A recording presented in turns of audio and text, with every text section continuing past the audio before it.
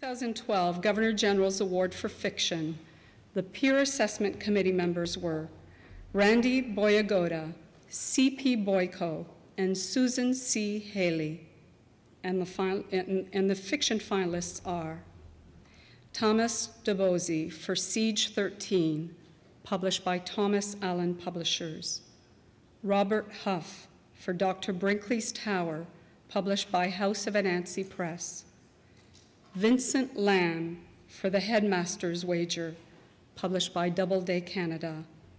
Carrie Snyder for The Juliet Stories, published by House of Anansi Press.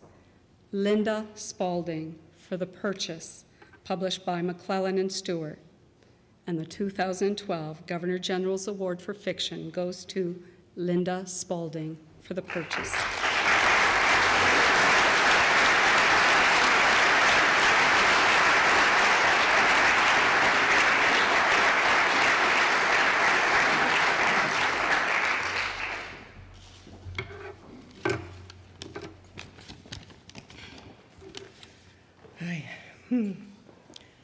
Friends, well, in 1982, I came to Canada with an unpublished novel in my suitcase.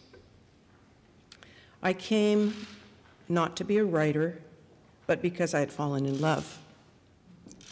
Nevertheless, my novel and I both found a home in this country of artists, writers, and musicians, of poets and publishers and readers. And I noticed one thing when I came. I noticed that those poets and listeners and artists were brought together and made relevant by the Canada Council. Writers were traveling from one place to another, giving readings. They were meeting each other, working together, forming bonds. This seemed to me in 1982 to be the most civilized, emancipated, and surprising situation imaginable. And it seems exactly as civilized and emancipated to me now. For many years, I published a literary magazine with the help of the Canada Council. There was that first grant to support that first novel, and others that came later. Now at last, I'm able to say my thanks to the Council for that support and regard over those years, and for this absolutely wonderful award, which brings great, great honor to its recipients. Having served on several juries, I know what a task that is, and I thank this jury for its service. And I thank McClellan and Stewart for working with such extraordinary dedication on my book and other books. Especially, I thank Ellen Seligman, my amazing editor.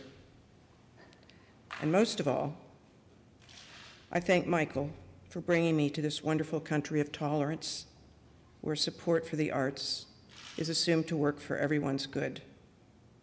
Merci. Enfin, je suis Canadien.